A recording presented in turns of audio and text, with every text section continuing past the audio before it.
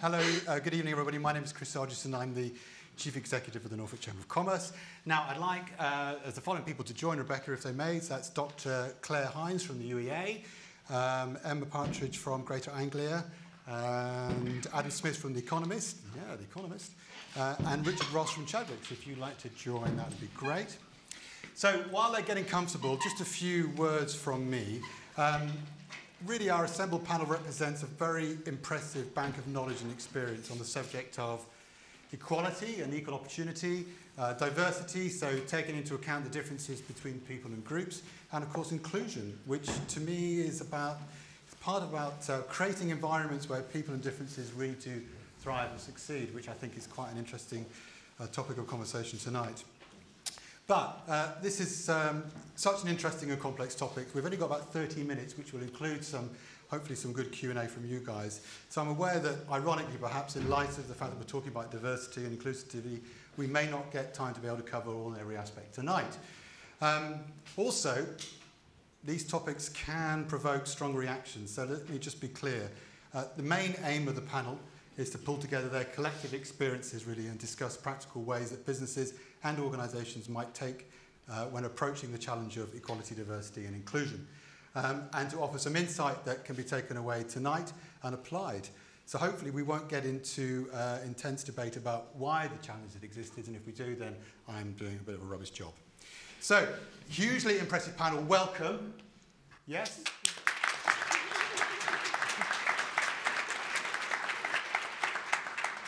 You all look comfortable in your comfortable chair, so I'm going to pull up this slightly inferior rickety chair.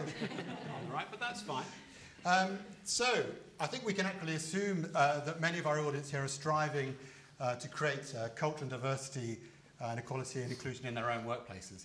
So, who then would like to start by offering some brilliant insight on their best approach to diversity, equality and inclusion, maybe with bonus points as how effectively you blend each three?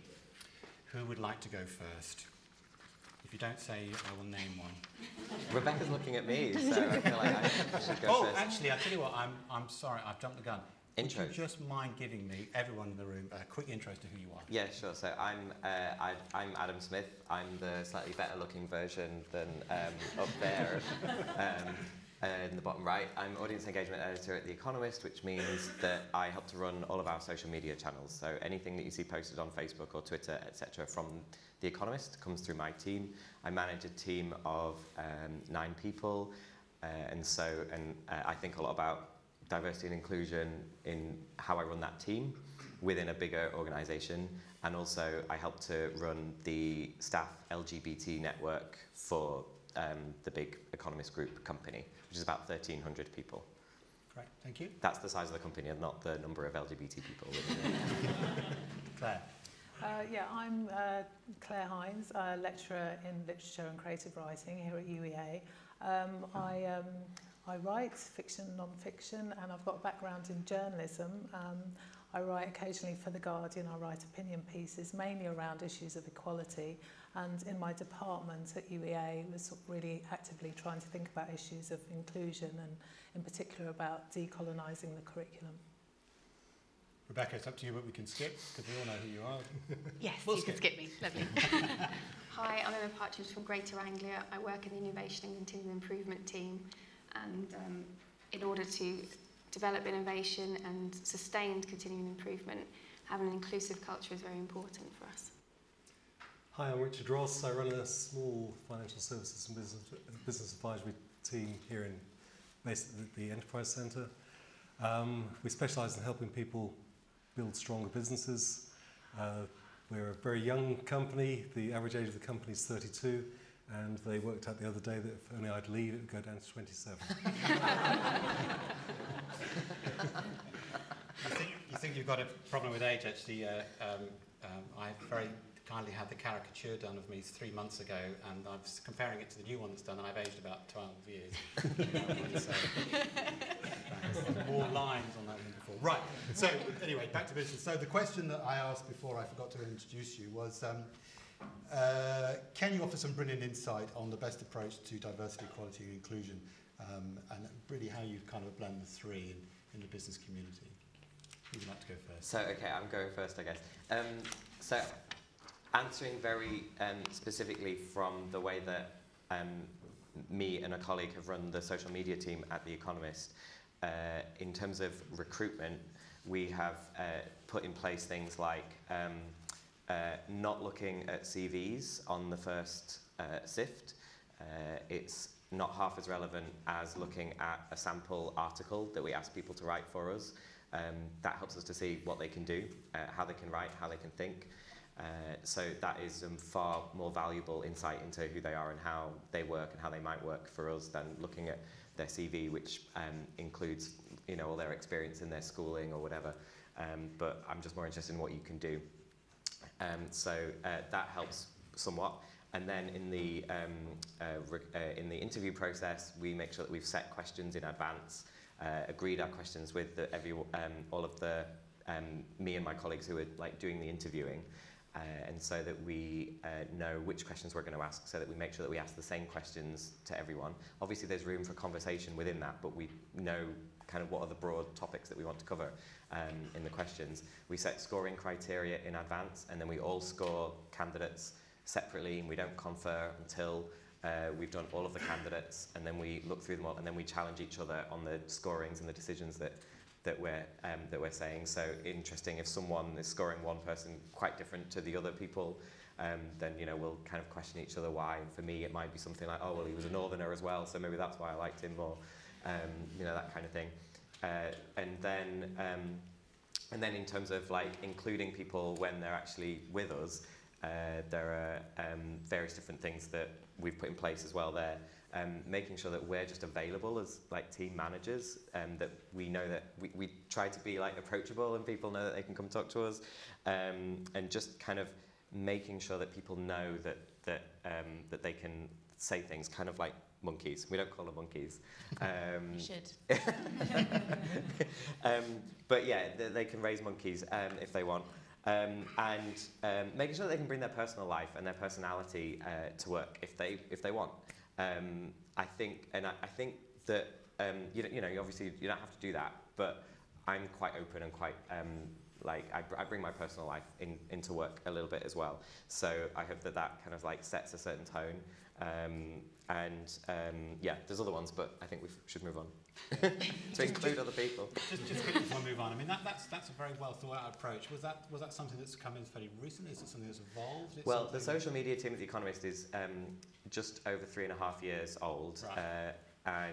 So that's when I was hired, and we kind of set up the team then, basically. And we had a different boss at the time, who was the person who set the team up. But then after about 6 months, there was two others of us were kind of like managers, and one of those became the main lead of the team, and I was her deputy. And we then set in place, we kind of took over the team a little bit, and we set in place like all of these things by thinking things through and saying, right, you know, we've got the power now, we can do things how we want to do things. And even though other teams in the editorial department, they might do things differently, and the editorial department does things differently to like the rest of the company, because we're quite separate from the rest of the company because of editorial commercial divide, which is like a traditional thing in newspapers.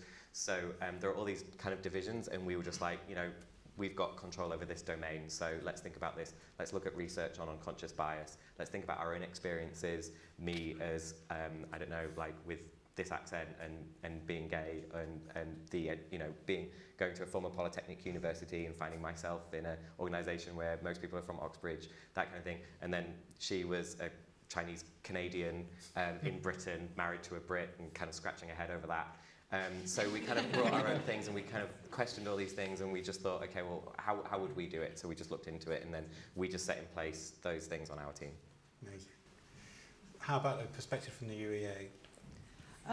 Well, I can't really speak on behalf of UEA itself, but UEA has signed up to initiatives like the Athena Swan, which is about women and ensuring equality, and the Race Equality Charter as well, which is about, you know, again, thinking about what's going on in equality with BME communities or individuals.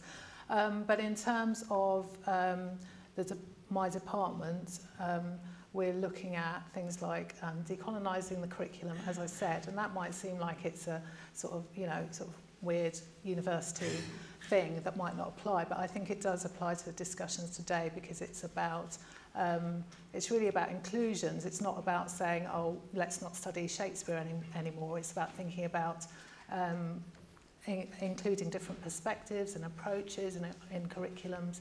It's about thinking about, who produces knowledge, and it not necessarily being about dead white men, and it's not necessarily a race thing as well. It's about, knowledge in a broad sense. So I think about how my background works with that in terms of not just being a brown person, but that I've come from a journalism background and I'm in a new institution.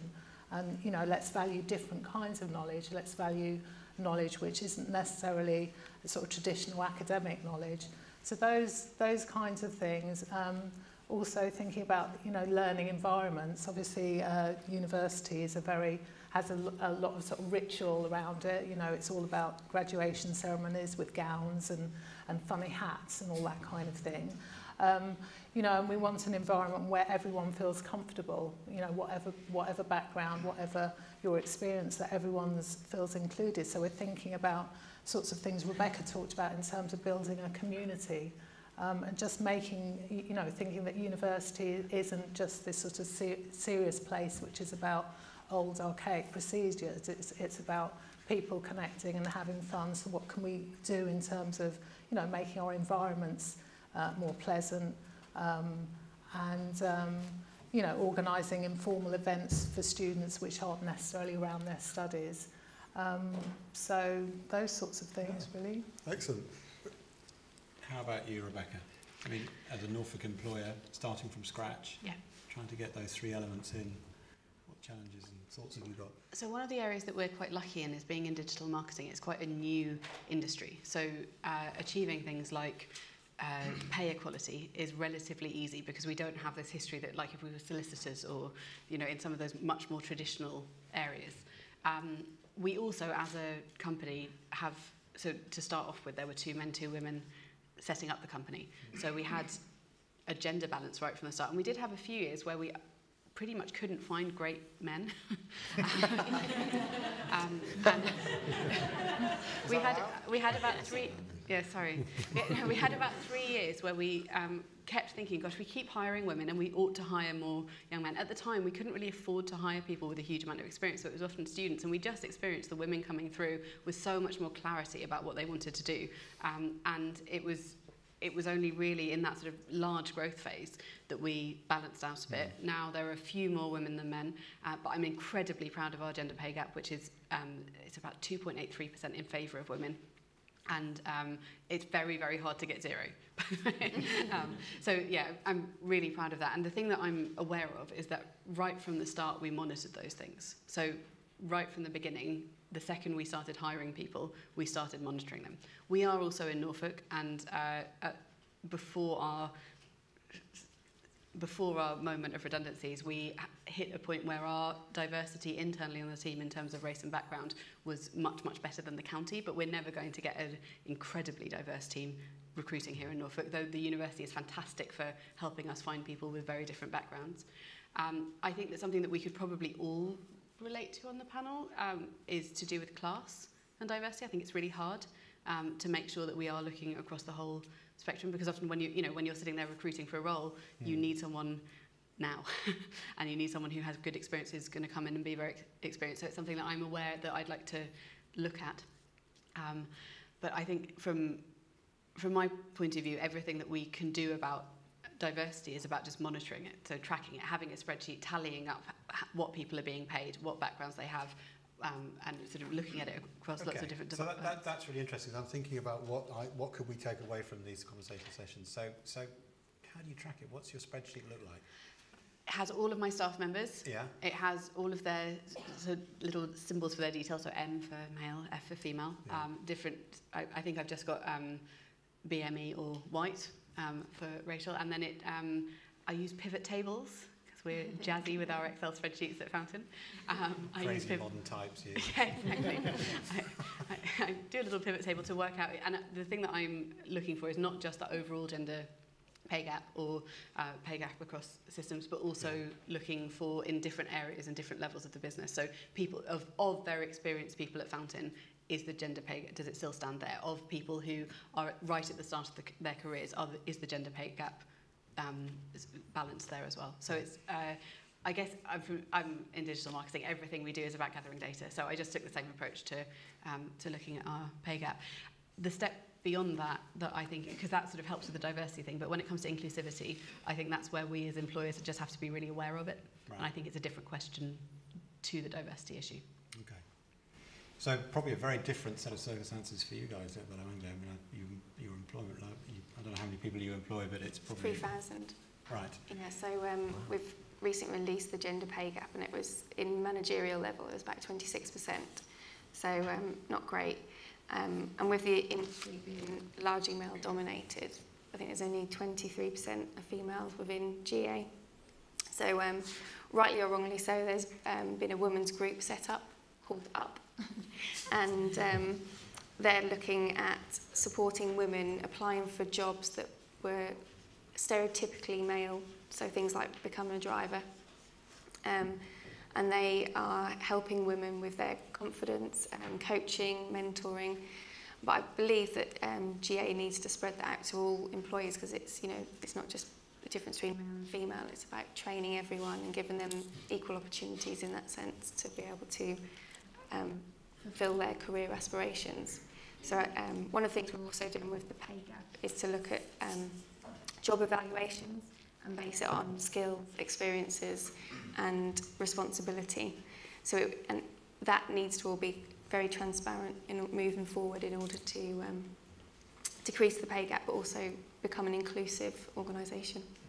So have you noticed a shift in the last sort of 3 to 4 years or 5 years? Or was there a particular catalyst that caused it to? I've only been there 1 year. Sorry? Been there 1 year. But yes, definitely a shift. So You started about 12 months ago. I was the statistic that tipped them over. you arrived and wow. Yeah. Fantastic. Sorry.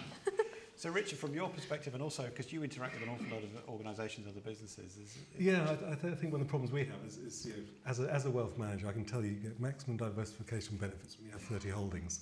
We've only got 10 people, so we aren't going to get maximum diversification. What we can do, though, is we can establish a culture that's inclusive. And I think the way we try and do that is we try and keep our people curious. We take young people on, we want to make sure they're still learning, they're still finding out about things, they're open to new ideas.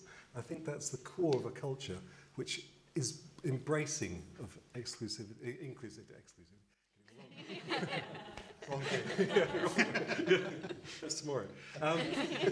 Is embracing of inclusivity, and it makes it more likely that you are going to attract a more diverse workplace. Yeah, we interact with, we have lots of different, we're fortunate being based at the UEA, we make lots of use of internships, of reasonable length work placements, sort of 1 month work placements over Easter and things. Quite often there we had someone who we worked with the School of Economics to propose dissertation subjects. So people do research projects for us. So the one who worked on one last year was from Kazakhstan. I never knew where Kazakhstan was. I Googled street mapped and sort of found out exactly where she lived in Kazakhstan. It's really like, nice place. It's a bit like Wales, actually. but just that sort of opens up that idea that you understand more about different people. Yeah, we do have some diversity within our... we've got some with purple hair. Now, that is reasonably diverse, isn't it? But I think the important thing is to try and get a culture that supports and is open to inclusivity. And that's really what we're trying to do. We think that by creating a learning organisation, a learning culture, everybody in Chadwicks is encouraged to learn more stuff. We don't mind what that stuff is. We just want to learn more stuff and be really keen to find out more stuff. And that knowledge of stuff, all that stuff, what they don't do is then share it. So one of our people, the stuff they learned was around cosmetics advertising. Nothing to do with what we do. But it meant that it gave us a greater insight into millennials. And suddenly these people who we thought were the snowflake generation, sorry guys, suddenly became really important. They're the movers and shakers of the next generation. So we tilted our proposition so it was more relevant to that generation. And our average age of our client went down by 7 years. And we're a business that works on lifetime value. So it's 7 years, but there's a tangible benefit from just adopting a culture that encourages inclusivity. encourages this sort of thing. Well, that's really interesting. Thank you for that. That's really good. So we touched on gender pay gap, so let's just push into that a little bit more. I mean, how do you guys approach issues of equality such as gender pay gap? What are your thoughts on how to approach it, the best way to come at it? Well, I think that, I mean, it's great that it's named now. I mean, you know, that the legislation that changed, that's meant that you had to report it if your company was above a certain size. You'll get there, Rebecca. You'll have to report it eventually. But you have a good one. And you know it already. Yeah, like that's the first step, right? Because if you know, you've got to name a problem. A monkey. A monkey, thank you. In order to understand it and tackle it. The Economist group, the company, has a gender pay gap of 32.6%. One of the main reason for that is not that men and women are paid different amounts for doing the same job, but what's quite common is that the more senior, well-paid positions are generally more held by men. And that, I think, is quite common among places with a significant gender pay gap. And so, I mean, that's the company as a whole, and I only have, you know, like responsibility for my particular area, and I tend to hire, we hire, like, they're all relatively young people, they're junior positions for the most part. But I think that what I've been keen to do is just work with making sure the way that we manage people on our team, to make sure that they know that, you know, as you know, the women on the team, that kind of, I push them just to, you know, that you push. Sometimes you have to push them a little bit harder, not to do the work, but to put themselves forward to do things, because we know that women hold themselves back. So I just want to jump in with a funny story, which is about how I met Adam, where we were at an event where people were being asked to talk about different topics, and several of the women there were invited to talk about feminism, and all of us sat and said, oh, I'm probably not the best person to do it.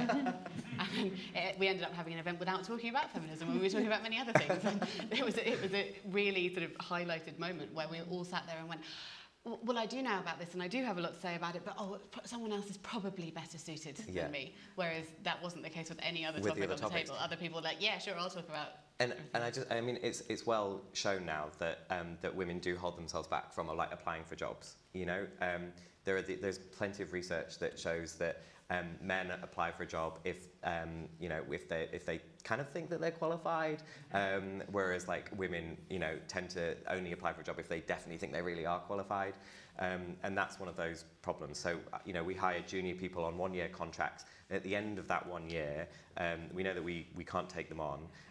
So I'm always sending them job adverts, and I'm just like, go for this job, or I hear so-and-so's hiring, go for this job, that kind of thing.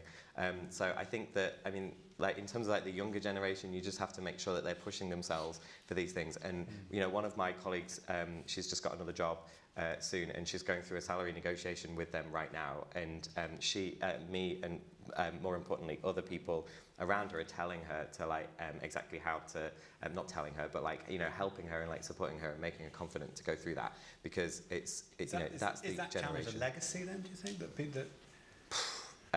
Yeah, it's ingrained sexism and misogyny, I guess. Like it is. Yeah, I mean, it's just a kind of like we're all swimming in it.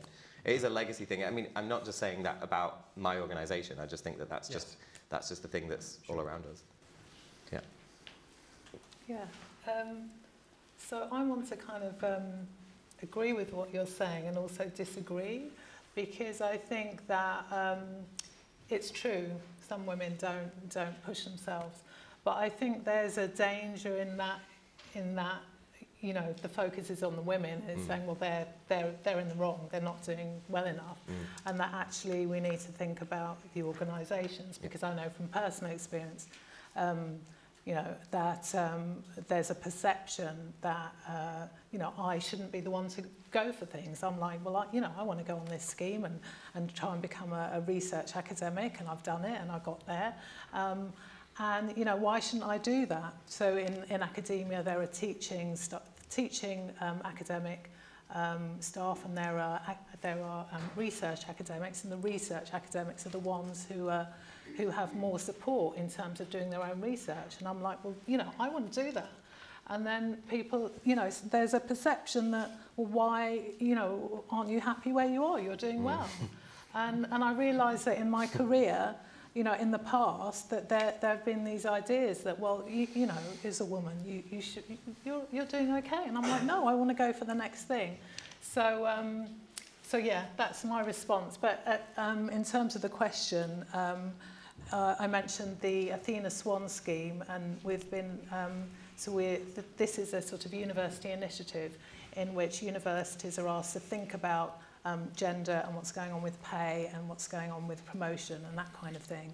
And so it's monitored. So there's a sort of, it's a process in which universities sign up for it, and they're awarded on the, in terms of how well they do, a bronze, silver or gold award. So we've signed up for it for the first time.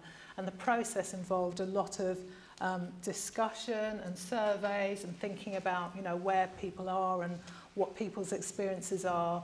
And that's been really helpful to really kind of check in terms of what's going on, what the problems are, and how we can respond. Thank you. Who would like to go next? I'm sort of happy to talk about Fountain, but I'm aware that we're probably going to be running out of time. We're okay for time for the moment. Keep it quick. Gender pay gap. Well, like I was saying... And you're 1 year at Abellio. Yeah, so it's going to be very quick.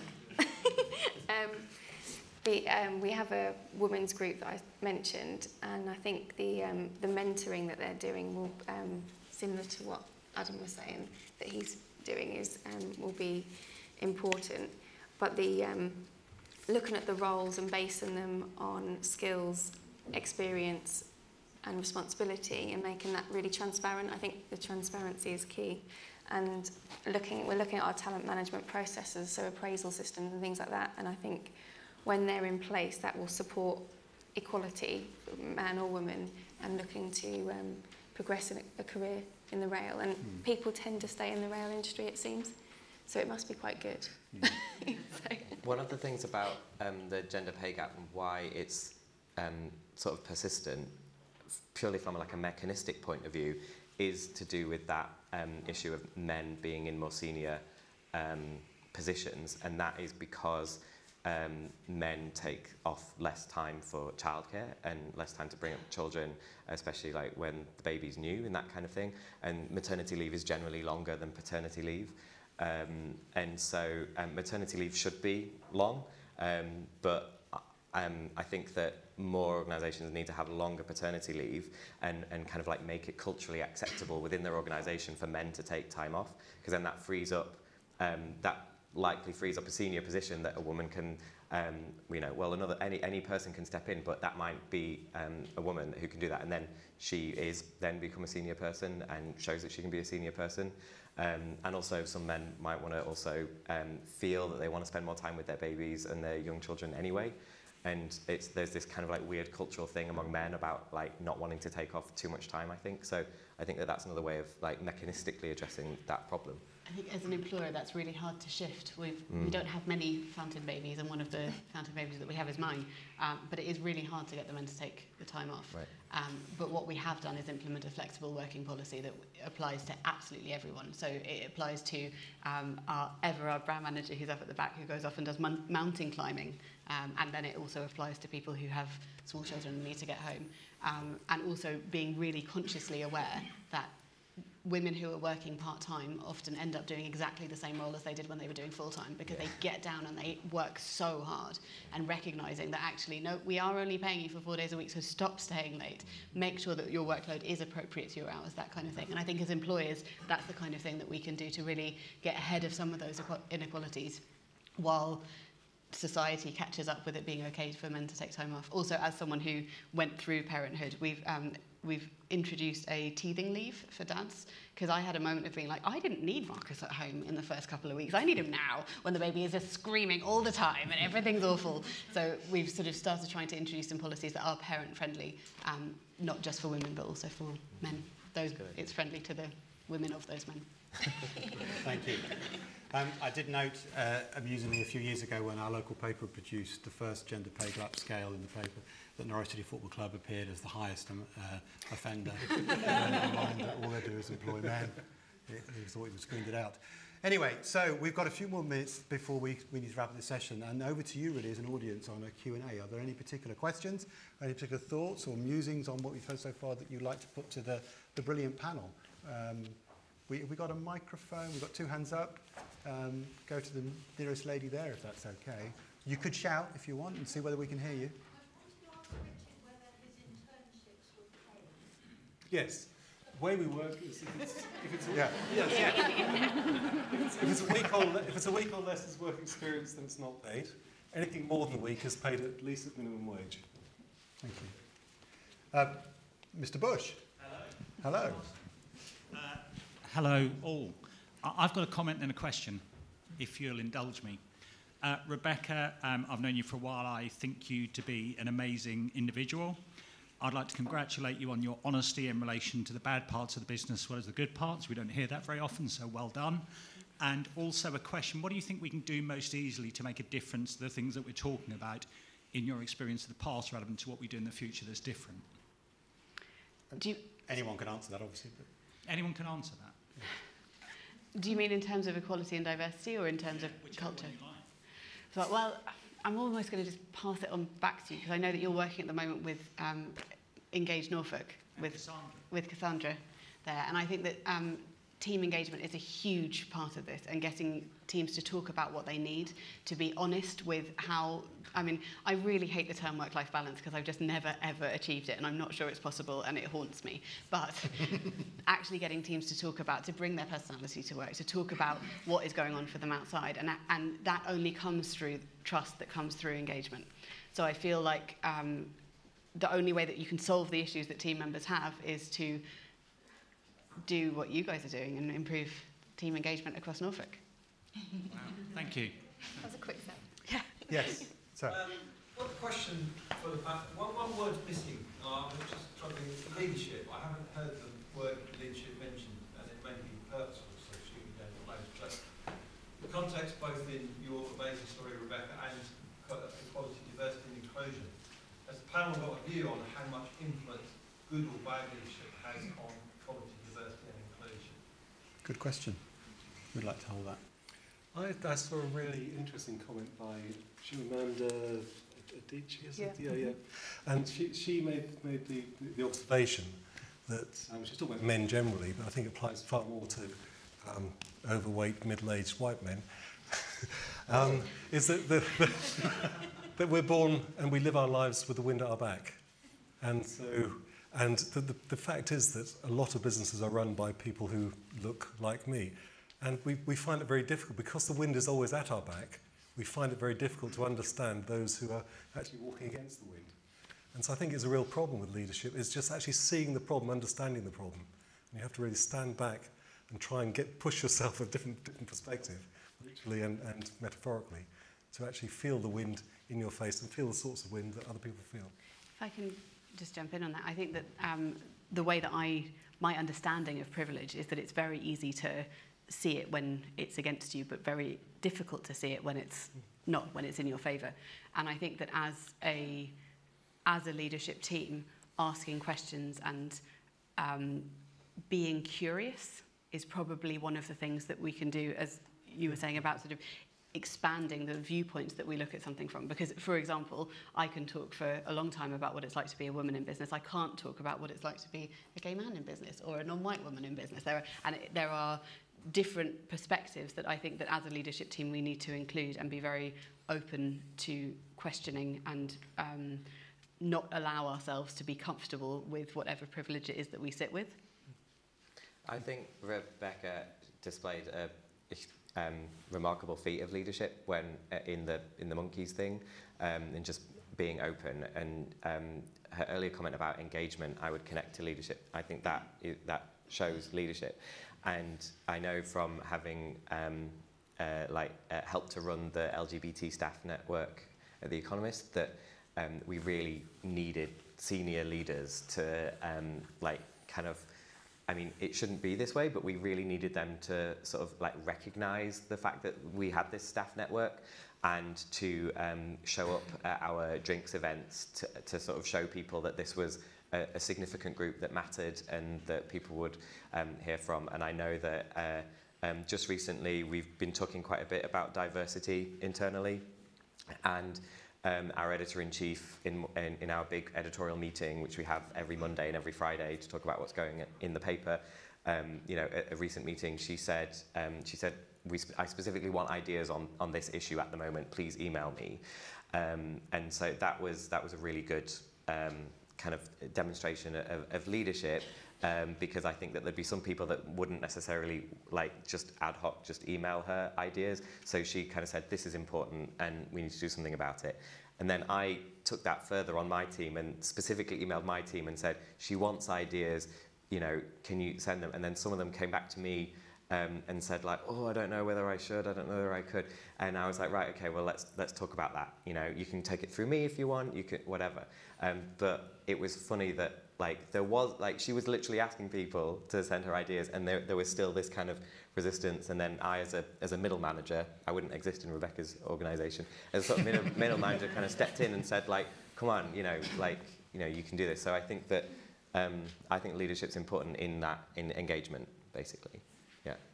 Fantastic. I think we've got time for one more question if there is. Oh, we've got lots of questions. How brilliant is that? Don't forget that there will be lots of opportunity to talk to these guys afterwards. I'm going to go with it because you're really close and near. I just had a question about the sort of monkey process and whether you see that as something that's singular that worked at that time, or is it something that you think would be beneficial going forward to do as your business evolves? We'll be doing it every 6 months. So we're going to have moments where we say, right, leave the positivity at the door, let's get the monkeys out. And I think it's not going to be something that we always, like we're going to put it in the calendar and we're doing it that day no matter what, because I'm guessing that our change roadmap will end up getting really complicated and a bit overwhelming at times. There are definitely moments where I feel like that roadmap that we've been working on, that has been my entire job since these things. Everything else that I've been working on has gone out of the window, and I'm just sort of addressing these issues on a really regular basis. So there's going to be a moment where we ask for people to do that again, and I, as a leader, also have to at some point shut the door to my surveys have to get turned off as well, because you get to a point where it's like, I just can't take any more. And it's not that there are huge problems, it's just that constant feedback can be a bit much. So our aim is to create very, very clear times that this is when we can put these things on the table. Of course, we talk about stuff along the way and we do a lot of workshops and groups, but I am really passionate now that we will never get to a point where a crisis would uncover those things, but actually that they would be uncovered just through the natural course of how we're running the business, I hope. Amazing. Right, panel, ladies and gentlemen, sadly we are out of time, but please will you show your appreciation for Dr. Claire, Emma, Adam, Richard, and of course Rebecca.